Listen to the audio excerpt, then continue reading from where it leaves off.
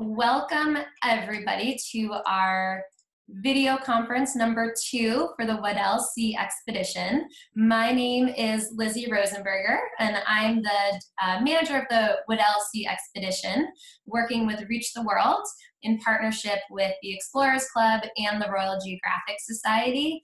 And we are bringing the expedition in Antarctica live to you with support from the Flotilla Foundation. So we're very excited to be bringing you here today. We have got a number of schools joining us from pretty much the Northeast and then also out in Illinois. So today with Holly, we're going to hear about life aboard the ship, and she's got some very exciting and impressive members aboard with her. And before we move into Holly, I just want to give a few reminders about our video conference, and then we'll let everyone say hello to Holly and the team. So a few reminders: we're going to have just one person unmuted at a time. So I'll be in charge of muting and unmuting. And then at the end, when it's time for questions and answers, I will help facilitate that as well. We have the chat feature. So the chat, you are welcome to please join into the chat and write questions, comments, thoughts along the way that we have. And that is, we're monitoring that as well. So let's get started with some of our introductions. So we have up here, I'm going to go ahead and unmute Mr. Whitney's class. If you want to say hello and tell us where you are from.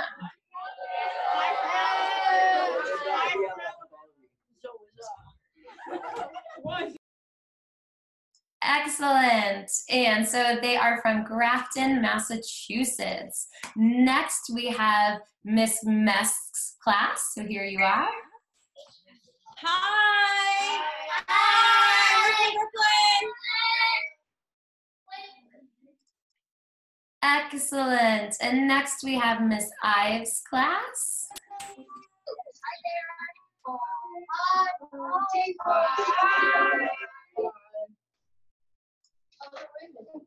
Wonderful. And up next we have Miss Palmer.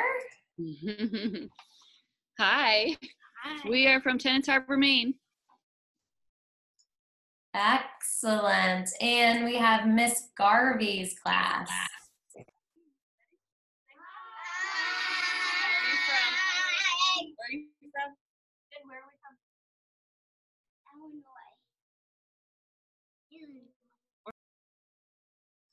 Excellent. And they are from Illinois. And last but not least, we have Miss Kutzman's class. I will go ahead and turn it on over to Holly and her crew so we can get started with the call. Hello, everyone. Hello. Give us a wave if you can hear us. Yeah, brilliant. Cool. So, hi. So, firstly, thank you, everyone, for following the blog. We are still in Antarctica. We're still at the Larsen Sea Ice Shelf. And I am joined today by two amazing guests, two very, very important guests on the ship. So we are very lucky to be having them here. They are the glue to the Agulhas II. I have Sibongile to my right, over here. She is the purser, but also the navigational officer. And I have Jermaine to my left, who is the Chief Steward. So I thought that I would start by passing over to each of them to just give a little bit of an introduction of who they are, where they're from, and what their role is on the ship. So to Sibongile. Hello, everyone. Okay, I'm Sibongile Azini. I'm from South Africa. On board the vessel, I'm signed on as the purser, and I'm also a navigational officer. I've joined the vessel 2014 to 2015, and I've joined again this year as the purser. What is the role of the purser? What do you do day to day? All right, the purser generally is the head of department for catering department. So basically, it's all about ensuring the galley, the food, and the stewards and ensuring every time and all times the vessel is kept clean. Also, I do stock takes, make sure that for each voyage we will have enough food for the voyage. So all of those pictures that you've seen on my blog with me eating the food, basically Sibongile makes sure that we are all fed on the ship. So it's a very important role. Otherwise we'd have some very unhappy people on the ship. And then we've also got Jermaine here, who's the Chief Steward. Hi, everybody. Hi, everyone.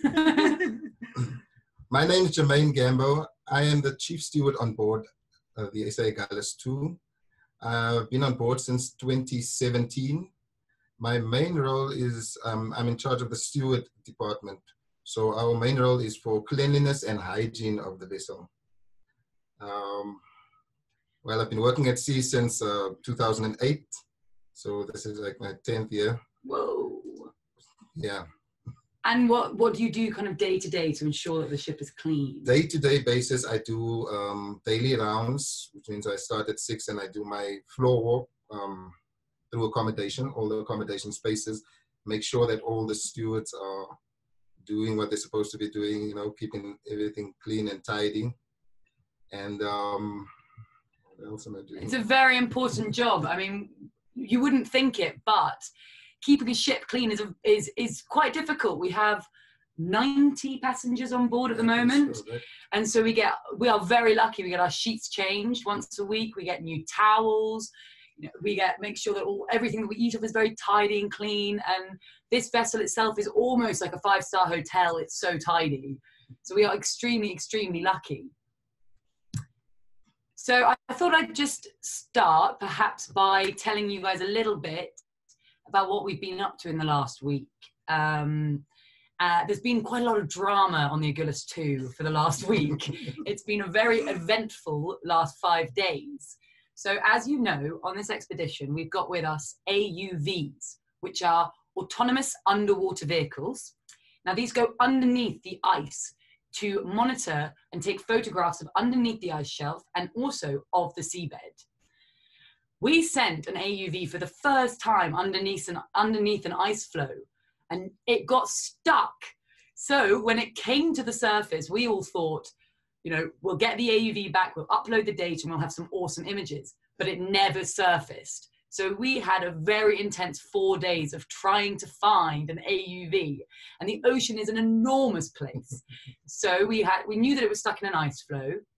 We started by sending down an ROV, which is a remotely operated vehicle, which is kind of like it's a PlayStation. Like, it's controlled from the surface, and it's a big robot that goes under the water, and it has claws, and it picks up things from the seabed. So we sent an ROV underneath the ice shelf to go and collect the AUV. It was very, very dramatic. And these two were ensuring that everybody, while we were doing that, was smiling, were well fed, the living standards were very good. So yes, it was a very dramatic 4 to 5 days. And I was wondering if maybe we'd pass back to Lizzie and see if anybody has any questions for the purser and the chief steward on board. Yes, excellent. And we also have some requests to see some pictures of what an AUV is, as well as some photos of the ship. And Holly has shared with us some of those, so we can share them from our end, or Holly, we can share them from your end as well. But if there is a class that has a question to start with for the purser or the steward, would you like to raise your hands? So we can see that you have a question, and we'll answer those first. All right, it looks like Miss Garvey's class, so I will go ahead and unmute Miss Garvey's class.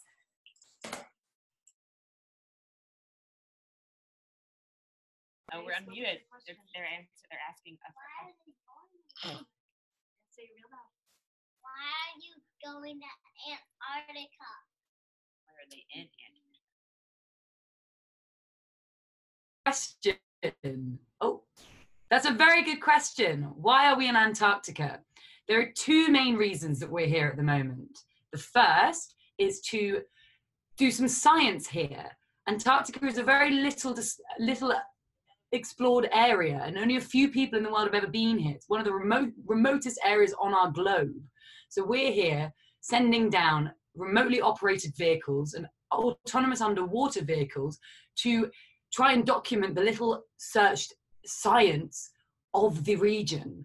And then the second reason that we are here is that in 1915, an English explorer called Ernest Shackleton came here with his crew to try and reach parts of the world that no one has been to before. And his ship got stuck in the ice and it got crushed, but everybody survived. So all of the crew members of the Endurance survived, but the ship went down in the ice. So we are here and we're going to try our very best to go and locate the Endurance ship, which we think is about 3,000 meters below the sea. That's why we're here. Excellent. So it looks like we also have a question from Miss Palmer and her student. So I'm going to go ahead and unmute you and see if you want to ask your question as well. Wait, what? Am I on? We want to know how the AUV can determine the depth of the ice. So the AUV it's controlled from a operating station in the online room on board the ship, and we send messages to the AUV when it's in a supervised mode. So we're constantly monitoring where the AUV is in the water, and that gives us an idea of what the depth of the water is. The AUV doesn't actually measure the ice thickness, but it can go into the water and either search the seabed, or with our new AUV, look upwards and search underneath the ice. Excellent. I'm just going to go ahead and share my screen really quickly so you all can see a picture of what it looks like launching the AUV. So I'm going to go ahead and do that really quickly, and Holly can maybe tell us a little bit about what this looks like. So you should be able to see my screen now.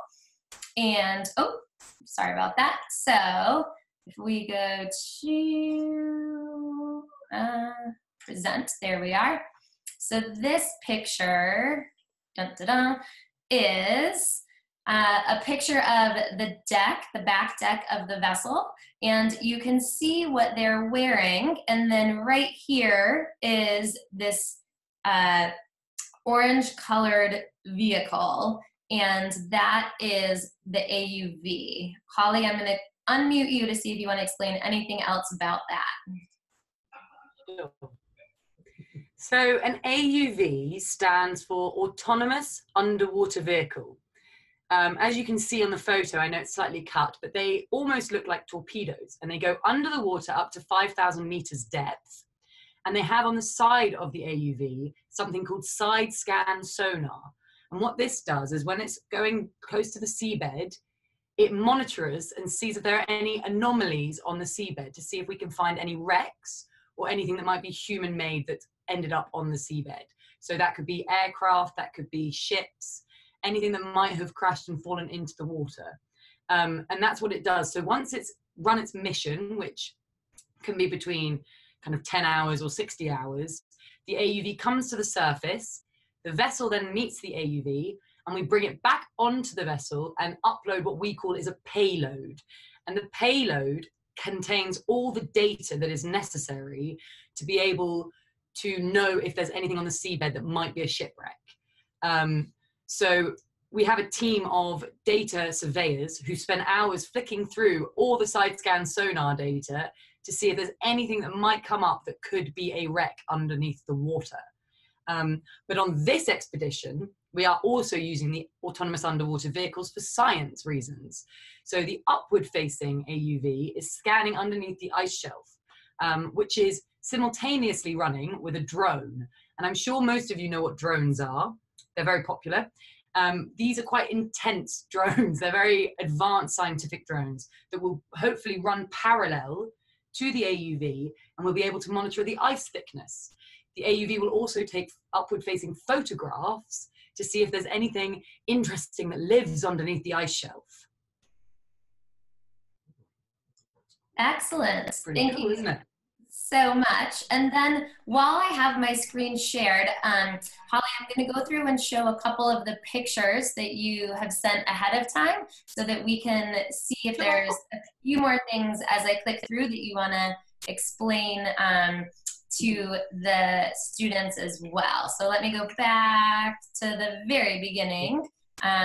Right here. So if you want to give just a quick explanation of any of these as we pass by, feel free. How's that sound? Sure. So this is my cabin that we are sitting in right now. And maybe, Jermaine, you can tell us a bit about how the cabins are and how many different rooms, how many people can fit in certain cabins. And... Okay, so the cabin that Holly is in, or the one that's on the screen, is a single berth cabin. So there's just one bongs. Bongs is the bed in the cabin. We got 4 berths and 2 berths as well. So berths are beds as well. Yeah, you could say, yeah, the amount of people that can go into the cabin. Yeah, so it's a 2 berth will be 2 people, and the 4 berth will be for 4 passengers. Yeah, you've got your basic shower, your bed, your day bunk, which will be your couch over there, and your work desk, your cupboard as well to pack all your clothing in, and you got a bookshelf. Yeah, we also have our own bathrooms with showers. So I'm actually living in an ensuite bedroom right now. I don't have that at home. That's pretty nice. I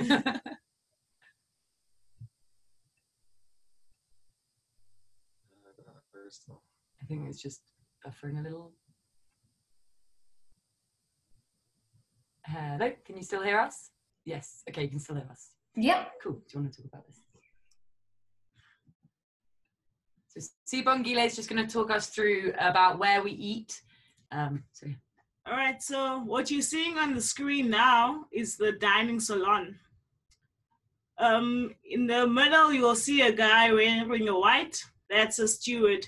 So basically, when we have lunch, supper, and breakfast, everyone will be seated inside the salon, and then they will take the orders as per the menu, and then the stewards will go to the galley being the kitchen where the food is prepared by the chef, and then dinner or lunch or breakfast will be served.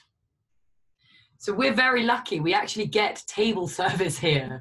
I mean, this is such an advanced ship. Not many vessels offer the service that the Agulhas II does. We not only get our rooms changed and cleaned, but we also get table service at dinner every night.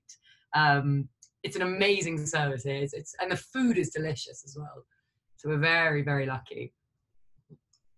Excellent. And then this is a picture of Holly with one of her first meals. And then we'll go through and show one more about this space as well. You've just called me out, Lizzie. I might get in trouble because you're actually allowed in the kitchen, but my friend Christoph and I went in to go and take a photo. So these guys didn't know that I did it, so I might get told off. So basically, ask first, guys. No, there are very strict rules on the ship because of hygiene reasons. The hygiene levels of the ship are amazing. You have to keep everything very, very clean. The galley, which is the kitchen, which you might call the canteen, where the food is prepared, is at a very, very high hygiene standard. And it's enormous. This is only probably 1/8 of how big it is. Yes. Yeah. Yeah. Let's see. Okay. Excellent.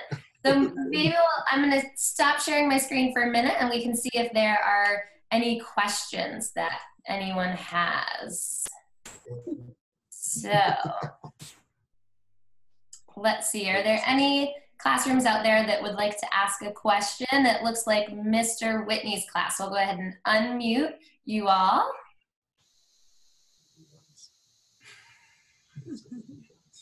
Hi, everyone. Oh. Hi. Do you have sponsors? Do we have sponsors? Yeah. We have an organisation who are supporting us to be out here. Oh, you mean sponsors as in merchandising sponsors? We have a really good company, 3 really good companies who've given us clothing. We have Safety Mate, who are based in South Africa, Drifters, who are also based in South Africa, and First Ascent. Yes. So they've actually given us all a set of clothing. I'll just show you my jacket so you can see how cool it is. So every single Weddell Sea Expedition participant got given a Weddell Sea Expedition jacket, which you can see has the logo here. We also all got given a base layer and leggings to wear to keep us warm. We got hats, gloves, everything like that. So we were very lucky. We have worked with a lot of different organizations to get out here, which we're all really grateful for everyone who's helped us out. So yeah, I guess. All right, we're gonna go over to Miss Ives' class for a question. You can do it, go ahead. Go on. I forgot. You wanted to ask about the AUV. Oh yeah. So how do you get a job on one of these expeditions? Really good question. So there are many different ways that you can get involved with expeditions. I did for myself. There's. Oh, am I muted? Can you all hear me? Yeah. Okay. Cool. So I studied history at university. And I work for a company called Ocean Infinity, who operate these autonomous underwater vehicles. And I came through it for a passion of scuba diving and wreck history. But you can do training programs with many different companies that can train you on how to use remotely operated vehicles. You can do training programs on how to operate autonomous underwater vehicles. You can also study science and get involved with the science side of things. And you can work with people, you know, opportunities arise where you can study the Antarctic area, and you will be offered opportunities. There are also many, many different programs that offer you opportunities to come out on expeditions. So even if you just Googled online, you know, a science expedition or expeditions I'd like to go on, there are different companies that you can look into that can offer different trips.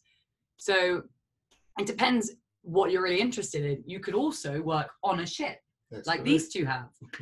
So you can be a steward, you can work as a navigation officer, you can be a captain. So it depends if you want to go into engineering, science, management, history. There's a whole array of different job opportunities that you can get into with working in the marine world. That's correct. Yeah. Great. Let's go next to Ms. Palmer. You have another question that you wrote in to the chat, if you're ready to ask that question. How long will the expedition take? Sibongile. All right. This expedition will be taking 45 days, 5 days. Yes. So the Weddell Sea Expedition participants have joined the Agulhas II in a place called Penguin Bukta, which was in Antarctica. And we will be here for 45 days. But these two are going to be on the vessel for a lot longer. So maybe you can tell us how long you've been on and how long you're staying on. All right. So we started the voyage on the 6th of December. And we'll be going back in South Africa on the 11th of March this year. That's the 6th of December to March 11th. That's Christmas here, New Year's here. It's a long, long time. Valentine's here. Valentine's here.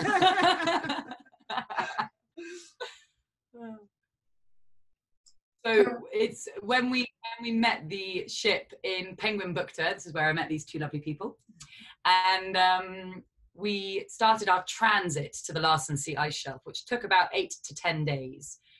Then we have about 20 days for the science and for the rec search, and then we'll begin our transit back to Penguin Bukta, and then that's a whole nother adventure for flying home on a helicopter, 2 different flights, and then for me, flying all the way back to England. A lot of people are flying back to the States. A lot of people live in South Africa. I'm sure some of you saw my blog post. There are actually about 15 different countries represented on the vessel currently. So we're from all over the globe. Excellent. Is there another class? Looks like Ms. Ives has one more question for us. Let's hear from you. I was wondering, have you discovered any new species of animals? Well, that's a good question as well. So we have a really good team of marine biologists on board the expedition with us, from the University of Oxford and the University of Essex. And we have discovered quite a lot of unknown types of sponges and corals. We have seen an octopus, we've seen lots of different fish, we've seen lots of different kelp. But we will not know until we've gone through the hours and hours of ROV footage that we have, until we've identified every single species, whether they are new, because these biologists, they have to go through the video footage and see what species there are and compare them to the ID books that have already been published. If they find something that has never been found before, then we will have our brand new species, which they will be able to name. This is why I'm trying to be very good friends with them. I want there to be a species named after me. But so we won't really know, but they are excited because they have seen lots of different sponges, a lot more variety in the marine life out here than they anticipated. And nobody has ever used ROVs before in Antarctica to study the marine area here. So it's very exciting. It's the first time. It's the first time. Great. And did I see another hand up in Mr. Whitney's class from earlier? Let's unmute you and see if you have another question. Go right ahead.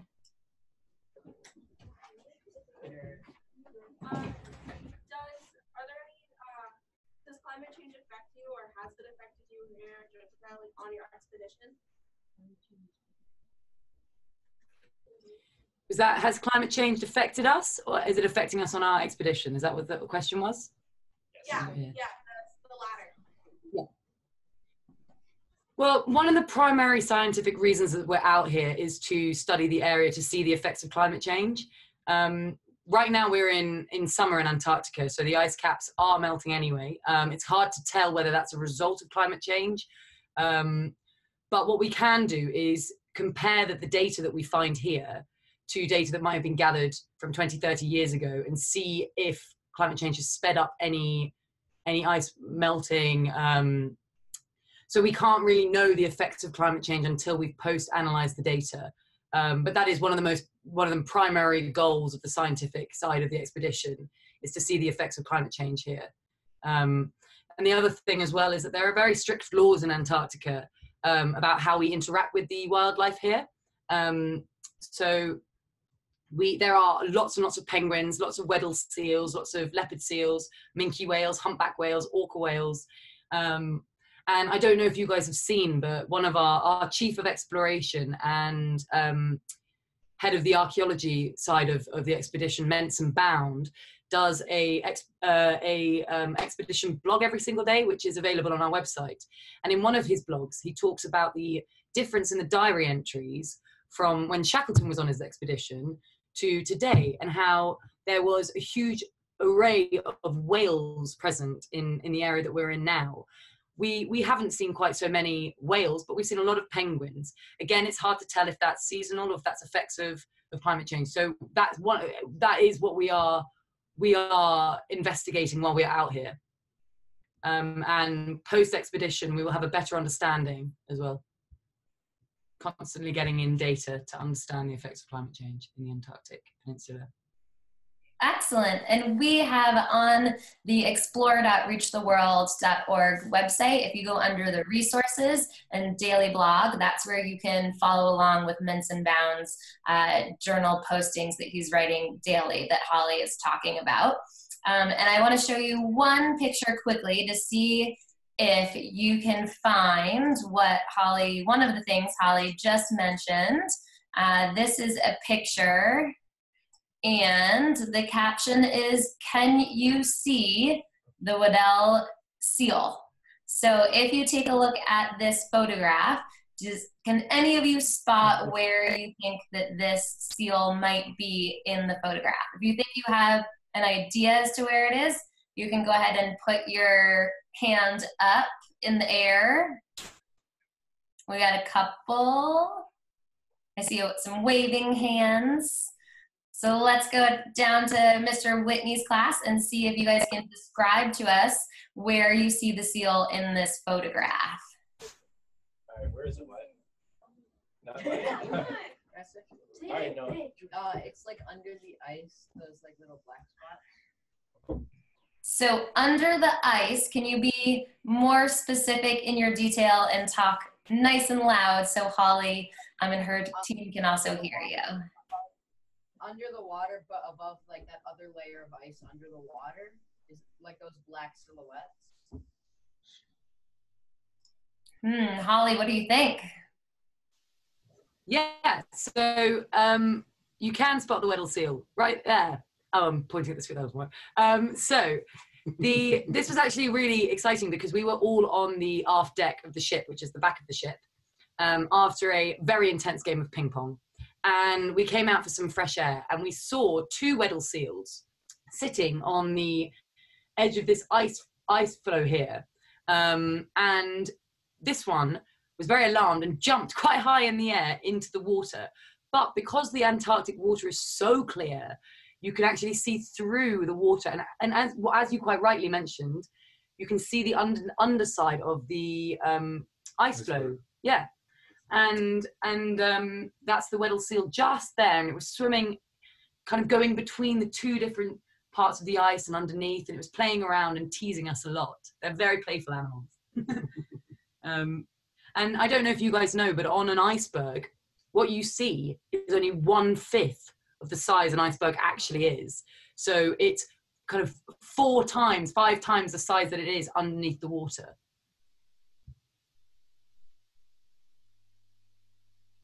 Excellent. So are there any, we can have time for just a few more questions if anyone else has any questions for Holly or the team that's on board. All right, I see a hand over here in Mr. Whitney's class. Go right ahead. Does the difference in culture and language affect how you guys work together? Because like last conference, you guys said that there were some people in Russia and like England, and like, is it confusing if one person's speaking in Russian and the other's speaking in English? I only caught the end of that. Do you mind just repeating the question again?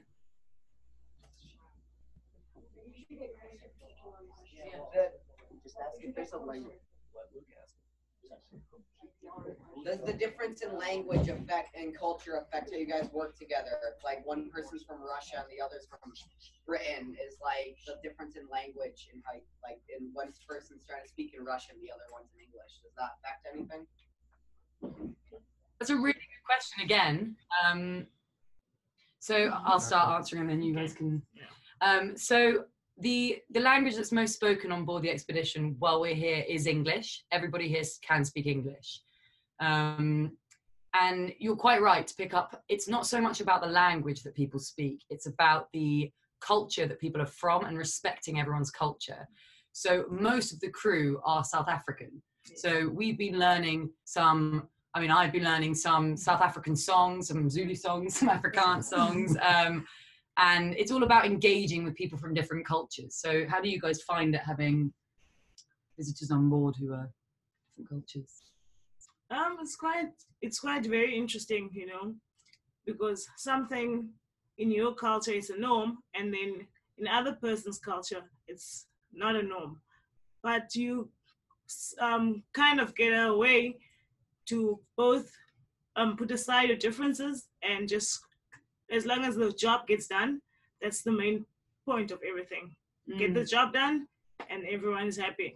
And with the with the language, the vessel is an English. Okay, the language for the vessel, working language is English, so everyone is expected to know English. So you got different ships on other vessels. You can have, if more than 80% of that crew is, let's say, Italian, then the working language of that vessel might be Italian. So it depends vessel to vessel as well. What do you find, Jermaine, that when you're on off hours, you speak in English, or do you speak? Well, English and Afrikaans mostly. And but I like the whole interaction with everyone else because you get a chance to learn like the different cultures and the language, which is cool.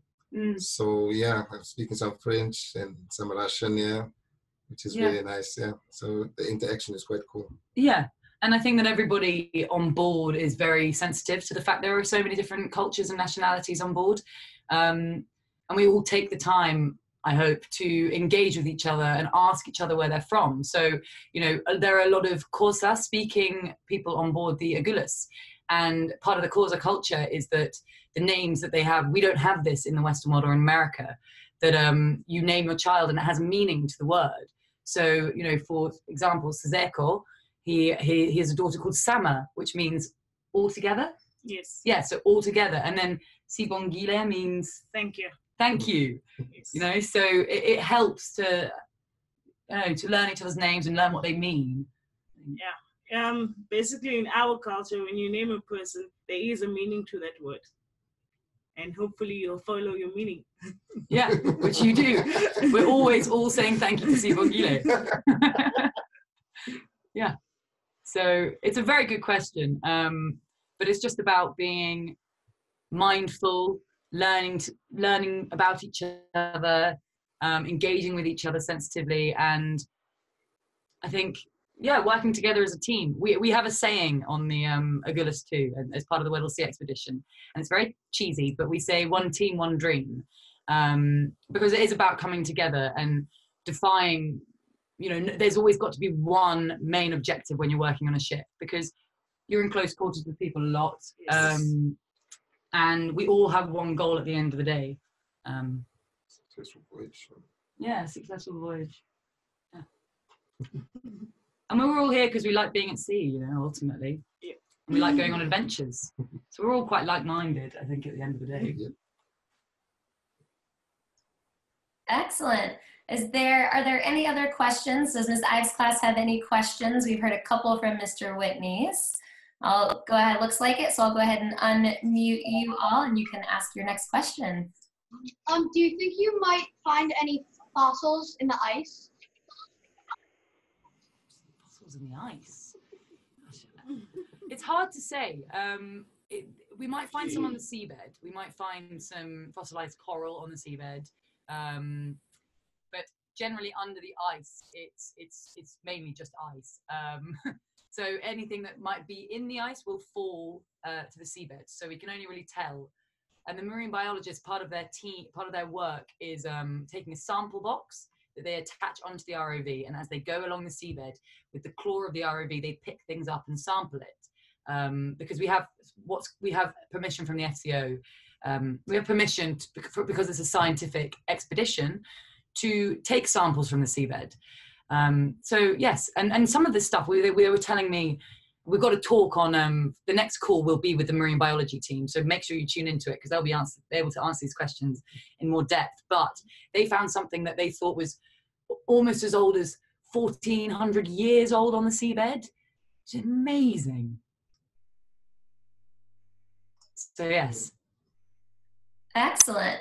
And it looks like we had another hand waving in Mr. Whitney's class, so we'll pop over to you all and just make sure you ask your question nice and loudly. Does someone have a science question or a question about life on the ship? I have a question about life on the ship. Or science. What do you guys do with like waste, like toilet waste and stuff? Good question.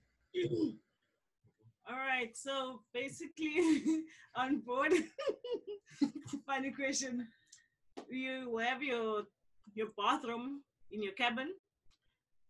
Pipes are connected to the engine room, which in the engine room we have a sewage tank. So all your manure, let me use that word, that goes from your bathroom, it goes to the sewage tank, and from there it gets treated and then stored into another tank. And we can, here in Antarctica, it's a special area, so there are rules in dumping, and you're not allowed to dump anything in Antarctica because it's a special area. So when we go outside of Antarctica, that will be more than 66 degrees south, then only we can dump. But we have also a book called MARPOL, which is marine pollution, that guides us how much we can dump. And we also have rules for other general waste, so rubbish. Rubbish, okay, so rubbish is basically segregated. So we'll have your plastics, your glass, and your food waste, and tins all separated. So we have different bins for different types of garbage. Food waste we usually also keep like frozen. We keep it on board till we reach an area that we are allowed to dump, and then we'll notify the bridge, and that's when we'll do the dumping. And what do you do with the rubbish, like the tin, the paper, the plastic? That gets stored down below, hole number 3, down below, and in huge, what do you call it, skips, but huge bins, and that we take home to South Africa. That's where that gets dumped. Yeah, definitely not dumped into the ocean. We don't dump. We don't dump in the ocean. No, not tin and paper and plastic. Only food or waste. That was a great question. We maybe have time for one more question from each class. So if there is another question in Ms. Ives' class, is anyone interested in one final question? Good. All right. Any more questions? We're going to save it for Friday. For Friday? Great. Excellent. So you can email them ahead of time, or you can wait for the video conference. So we'll stay tuned for more questions from you on Friday. And then for Mr. Whitney's class, you all have another final question? Oh my God. Sorry, Jake. Yeah. You do for like entertainment on the, in like free time. What do you do for like entertainment? For fun, we got entertainment. There's board games in the bar areas. There's also like for crew entertainment, we have games, board games. What do you call this? PlayStation and PlayStation. Yeah, we got and Xboxes. We also have like what do you call it? Recreational entertainment would be volleyball, table tennis. I think that I heard a rumor that we're going to play soccer today. 8:30. 8:30. It's on. That's in the helicopter hangar. Yeah, so we definitely keep busy in order to keep fit as well. Yeah. We do, yeah. It's sometimes easy to forget to stay fit when you're on a ship. Yeah, we have a gym as well. And a sauna. We have a sauna on board the Agulhas II. So, you know, we do a yoga class every day with my friend Kat. We do cardio with Kat, where she does a gym class. And then we go for a sauna afterwards, which is really fun. And then often have a game of ping pong or darts or football or soccer, as you call it in America. So there's lots to do. Excellent. And just as we end up here, I'll show you a few more images that Holly had sent along earlier today. So let me go ahead and pull them back up. Oh, I have to share my screen with you all first. So I'll go ahead and just share my screen quickly again so you can see a few more images of some of the things that Holly was talking about. So let's go down to this one. So this one here is what they call a tuck shop. Do any of you think you know maybe what a tuck shop actually is? Or can you look at the picture and from the picture think about what the tuck shop might be? If you have an idea, you can go ahead and raise your hands. And I think I see a hand in Mr. Whitney's class. Go ahead, nice and loud. What do you think? All right, was that you, Alexis? No, it wasn't me. All right, Luke, you want to try? To me, it looks like a bar. All right, Holly. Yeah, it is a bar, but we sell soft drinks, chocolates and crisps there. But sometimes when the vessel is on other expeditions, it does serve some other drinks for people to have. On this particular expedition, we just do Coca-Cola, appetizer, Aeros, Kit Kats. I don't know if these are chocolates you guys know. So it's sweeties and soft drinks. Excellent. And then as we click through a little bit more, this is, Holly had mentioned the bridge before, and this is where the captain does all the navigation. So you can see out the windows, you can see some of the ice that is there and the open water that they have to navigate around. So there looks like 2 captain seats. So there's some nice visual there for you of how they managed to get around the Weddell Sea. And then we have another image. This one is a picture of the front of the ship, and I found it really interesting when Holly sent this one along because it's got the same view, but you can see what is in front of them is quite different. Do you want to mention anything about these 2 pictures, Holly? Sure. So in Antarctica, we have 24 hours of daylight. So the photograph on the top is actually the darkest it will get in Antarctica. That's the lowest the sun will go. So these were taken on 2 separate days, and you can see at the front how different the ice conditions are. The ice is constantly moving in Antarctica, which actually makes it quite difficult to operate in. And maybe Sibongile can tell us about navigating through the ice. All right, so the most difficult thing is when we're navigating and we're doing the science work, and then ice starts to encroach on us, to the vessel. So basically, at times, we have to just abort whatever science work we're doing because of the ice. So it's not always at times we have a station maybe planned for 9 hours. Sometimes because of ice conditions, we have to leave it at 7 or 5 hours, and then we've got to stop and search for better waters and then start again with the science. You have to be patient. Yeah. The ice is difficult, as we found out when we lost and found our AUV. Yeah. Excellent. So I just wanted to share those few other images with you all and have you see some of those, and there are more to come. We have Holly who's continuing to post articles onto the Reach the World Journey page, so stay tuned for more updates, scientific updates coming along as well. And I think that will round us out for today. So thank you everyone for attending. And Holly, do you want to give us a quick sneak peek of what to expect on Friday, our next conference? Sure. So firstly, I'd like to say a massive thank you to Sibongile and Jermaine for joining us.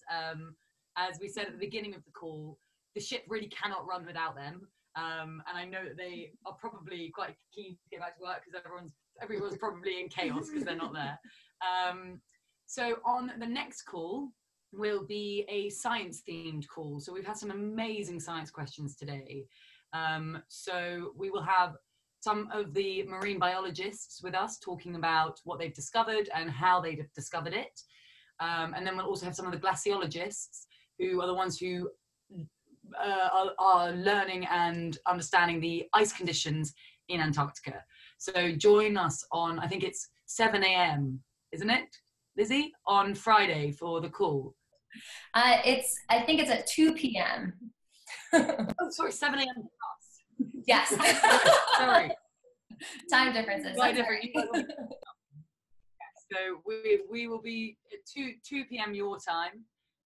Join us to hear more from the scientists. But a massive thanks to you two for taking the time out of your day to join us. Thank you. It was very nice. And thank you all for listening. It's really exciting that we can engage with you from Antarctica. I mean, who'd have thought that, you know, technology is so good nowadays. I can't believe we're even having this conversation. Just to give you an idea, let me show you out my window so you can see exactly where we are. It's awesome. Hold on. You can see, you see there? Hey. So there isn't actually that much ice out my window right now, but there's usually icebergs, and it's amazing. So thank you to Reach the World as well for setting this up so that we can have calls with you guys often. Excellent, and thank you all. I'm just going to go ahead and unmute our classroom so they can also say goodbye.